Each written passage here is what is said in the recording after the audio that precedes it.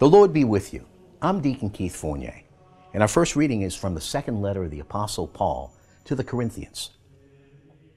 Paul, by the will of God, an apostle of Christ Jesus, and Timothy our brother, to the church of God in Corinth, and to all God's holy people in the whole of Achaia, grace to you and peace from God our Father and the Lord Jesus Christ.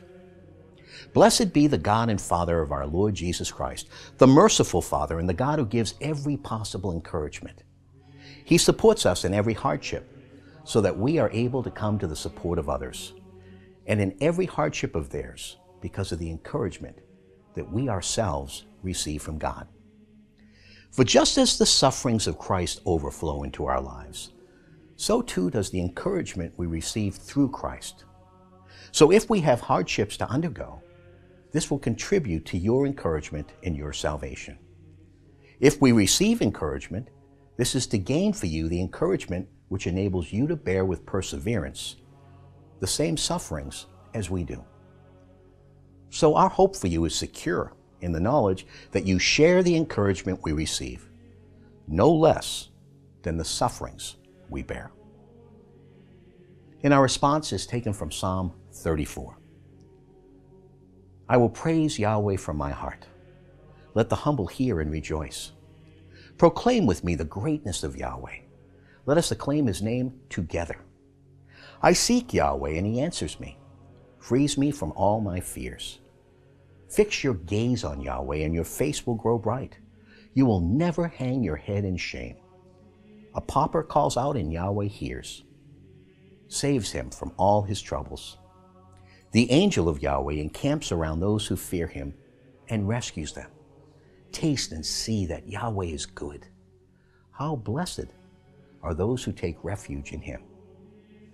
Fear Yahweh, you his holy ones. Those who fear him lack for nothing. A reading from the Holy Gospel according to St. Matthew. Seeing the crowds, Jesus went on to the mountain, and when he was seated, his disciples came to him. Then he began to speak. This is what he taught them.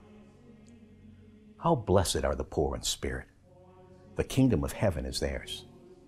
Blessed are the gentle. They shall have the earth as inheritance. Blessed are those who mourn. They shall be comforted.